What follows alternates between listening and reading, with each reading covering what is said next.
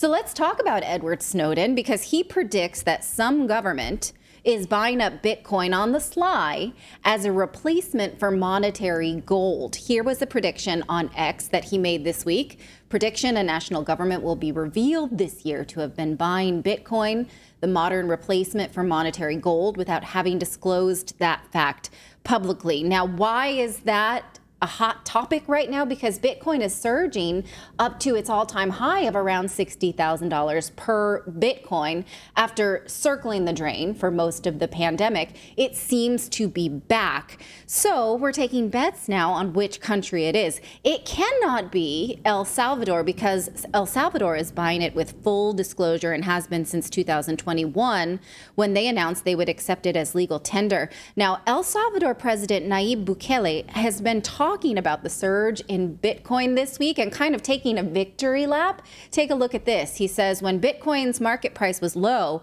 they wrote literally thousands of articles about our supposed losses.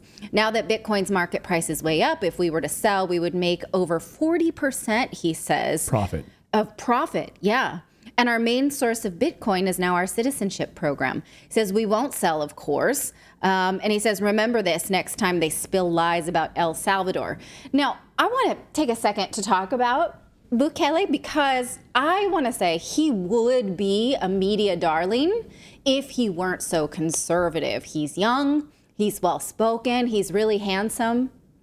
Right, Clayton? I just want to see if you're listening. Okay. I don't know if he's really handsome. I just say that sometimes to see if you're listening. I'm paying attention. Yeah, he's a handsome dude. Okay.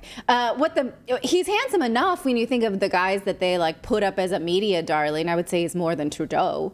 If we're talking about, yeah. Okay. I'm going on a tangent. Anyway, what about Boris Johnson? You want to go down a laundry list? Of he's not darlings? a media darling. Boris Johnson? No. No? Not a media darling. The media loves to hate him. Handsome media darlings? I don't know, like Macron. Okay. Anyway, okay, I'm sorry. I derailed that. I just wanted to see what your response was to me calling him handsome. Anyway, look at what the Associated Press did with his CPAC attendance lately. They're saying he got a rock star welcome at CPAC. When U.S. investor Peter Schiff responded about this Bitcoin tweet, he says, you know, you better talk about these profits after you sell and realize them. President Bukele says, just cry harder. So he's not having it. He's a bit, I want to say, kind of Trumpy, right? He doesn't suffer fools. He says what he thinks. He's a little bit rogue, right? I think so. No, yeah. okay. As an aside, this video went viral this month when he explains how he took El Salvador from the murder capital of the world to one of the safest places in the world, because Europeans and Western governments are saying, you can't do it that way. We took the recipes from the European Union. We took the recipes from the United States. None of the recipes worked. More bloodshed, more people were dying. So what do? Okay, we do something and we save people. And now we're the safest country in the Western Hemisphere. But suddenly something's bad. Oh, but you shouldn't do that. You should do what I think you should do. Why? Not only we have the right to do what we think is right, and what the Salvadoran people are going to decide whether or not they want this day in free elections, but also we've proven it works. And you haven't proven that your system works in our country. Might work in yours, I don't know. But it doesn't work in ours. It's like I told one time a member of the European Union, I know you Brexited that, but I told a member of the European Union, you take your best government, choose your best government. I don't know what's the best government in Europe, but you choose your best government. Same people, same talent, same experts, same will to do things the right way. You take your best government and you put them to govern Afghanistan and tell them, okay, you govern Afghanistan the same way you govern this European country. You'll be dead in a week because you cannot govern Afghanistan like you govern Europe. So stop trying to make us use your recipes because they don't work here. You have your own system. We don't tell you that you shouldn't have a monarchy. I mean, we're fine with your monarchy. We love your monarchy. It's fine. But we don't say, oh, you shouldn't have a monarchy and you shouldn't have hereditary titles. Why? Because it's your country. You can do whatever you want with it. But suddenly we have to do what you want to do with our country. So, well, he's absolutely right about that. I mean, if you look at the Arab world, I mean, this is the big grip, you know, where the United States and others want to come in there and tell them how to run their countries. They're not interested in Buffalo Wild Wings. You know, they're not interested in these things that Westerners want. They're not interested in the movie theaters. They're not interested in the things that the United States wants or wants to push on other people, right? I mean, you see the push towards alcohol, right? I mean, the World Economic Forum wants Saudi Arabia to start drinking alcohol, right? Saudi Arabia finally, I think, just opened their first like nightclub or something like last week. But it's like, why do you want to push alcohol use into why? Why is that so important? And so these things don't work. What I want to know is how in the world are we going to spread our democracy around the world with attitudes like that, guys? Right. Well, specifically what they're saying is, hey, you cleaned up the gang violence in El Salvador, but you did it in an oppressive way that was oppressive to the gangs, and you didn't really take into account socioeconomic status, and it wasn't a woke way you did that. And he's like, who cares? We're safe. We're safer now. So I'm not going to listen to what you have to say. We're going to see a lot more of this guy if he stays healthy, if you know what I mean. Here he is at CPAC. I'm going to bring this back around to the Bitcoin bit, because not only does he say these things about cleaning up crime, but he says these things about U.S. financial systems. And watch him drop these truths, and then let's connect it to whether or not this means that the U.S. may be buying Bitcoin on the sly. When I talk to my conservative friends right here, they always tell me that the problem is high taxes. But they're wrong. Of course, high taxes are extremely high here in the United States. I give you that. You're right in that. But that's not the real problem. The real problem is not the high taxes themselves, but the fact that they are not even really funding the government. Not even those high taxes, higher than a lot of places in the world, not even those taxes are really funding the government. So who's financing the government? Government is financed by treasury bonds, paper. And who buys the treasury bonds? Mostly the Fed. And how does the Fed buy them? By printing money. But what backing does the Fed have for that money being printed? The treasury bonds themselves. So basically, you finance the government by printing money out of thin air. Someone could ask, well, so if the government can print the limited amounts of money out of thin air, why do they collect taxes?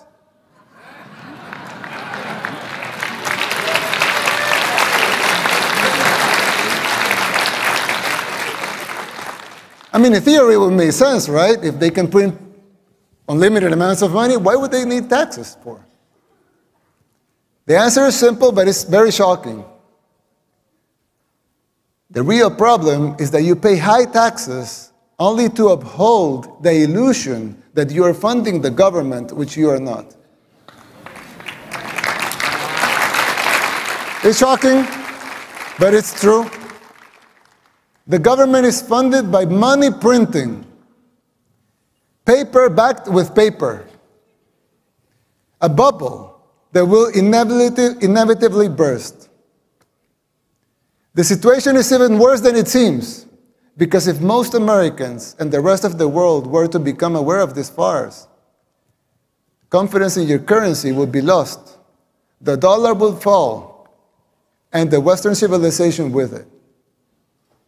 So that leads me to wonder, because we know that the US dollar has no foundation, whether or not Bitcoin is being bought up by the United States, as Snowden is talking about. And here's why. I explained this on Twitter yesterday, or X. I'd like it to present it to you now. Did you know that President Eisenhower campaigned with a promise to audit the U.S. gold reserves ounce by ounce? The audit was said to be finished just 7 days after he was inaugurated, but it took them 4 months to publish the report, and it was super fishy. According to the government's own press release, it said all Treasury employees participating in the audit were assigned to activities other than those on which they are regularly employed. That's weird. Why would they not have experts counting the gold? And they never told us how much they actually counted, touched, and weighed. By some estimates, It was as low as 5% of the U.S. stock.